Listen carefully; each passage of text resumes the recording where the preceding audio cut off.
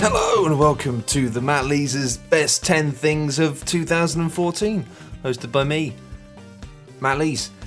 At number 10, watching my mum play Monument Valley for the first time and going, ooh, yeah, maybe very, very happy. Number 9, that bit in Wolfenstein where the lady who's a Nazi does the Nazi lady stuff and shows you the photographs, and it made me jump, made me physically jump. When was the last time a cutscene thing in a game made you physically jump out of your chair? Wolfenstein. It's probably brilliant. I actually forgot to finish it. I should do that. Number 8 is an easy one. Bravely Default. Bravely Default. After all these years, it turned out that I hadn't stopped loving JRPGs. They were all just a bit shit. Number 7, Dark Souls 2. Didn't like it, wasn't that good. It was alright. Wasn't that good. But being a rat king, murdering people for the rat king, rat king, rat king, rat king. That's what video games are about. They shouldn't be, but that is what they're about. Number 6, playing Call of Duty Advanced Warfighter Fair, and then, not the game. The game itself was alright, quite fun, bad campaign. But no, since then I can't watch a film or television program that contains Kevin Spacey without my brain being convinced that Kevin Spacey is actually CGI. Technology's amazing. Number 5, it's Destiny. Yeah, not the actual game, although I do love it. I know it's a bit bad, but I love it.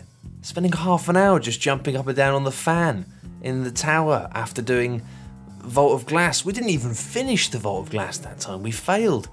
But we spent half an hour just jumping up and down on the fan. Better days. Jumpers for goalposts, lemonade, biscuits, happy days. Also a special notice, just hand cannons, just the word hand cannon. Hand cannon. Hand cannon. Number 4, killing a woman. Oh God, sorry, am I recording? Killing a woman in King of Dragon Pass. Sorry. I know it's dark, but there was this bit where it's like, oh, this woman's all cursed and stuff and we've got to get rid of her. And I was like, well, no, let's not get rid of her. Let's try and save her. So we did all this magic and stuff and then she was fine, but then like a few months later it's like, oh, she's gone evil again. And we were like, oh, okay, we'll do the magic again. And then we did the magic again and then she went evil again, and eventually it's just like, honestly, oh, like just take her outside and just kill her. And that made me feel terrible. But man, what a game. I murdered an old woman. I murdered a child at one point as well. That's a great game. It's a great game. Can you don't call the police. Number 3, going to the North Pole in 80 days. 80 days is a text adventure on your iPad phone, and I don't know if it's on Android. It's great. You just go around the world with Phileas Fogg and you're a man with a moustache. What more could you want? But you won't go to the North Pole, and it gets incredibly emotional. Just do it. Gives me chills just thinking about it. And not because it's cold. I know the difference between cold and emotions, alright? Number 2, desert golf. You've not lived until you've been sat on a train playing desert golf simply as a mechanism to try and stop yourself from fixating on the fact that you are 99% sure that you are going to shit yourself. That's right, that was probably one of my most salient memories of 2014 in the gaming realm, was the sensation that I was going to evacuate my own colon or guts on a train. Through all the fear and the genuine worry and social anxiety, I managed to get five hole-in-ones on desert golf. And as I got home and rushed down and sat on the toilet, I miraculously managed to make it all the way home without shitting myself, which I'm very proud of.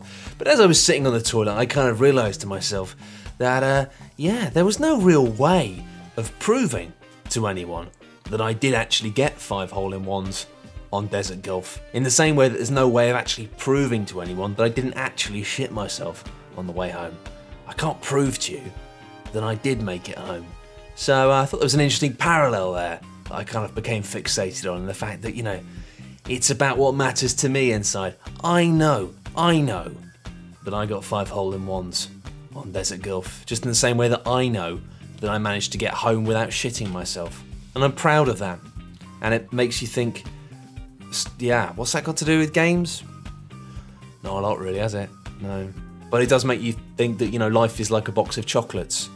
and that you never know when you're unexpectedly going to have to deal with shit. Number 1, Zuma! Zuma! This classic frog-based puzzler is a game that I haven't played in years. So I don't know why it's on. Yeah, I haven't. Number Zuma! It's number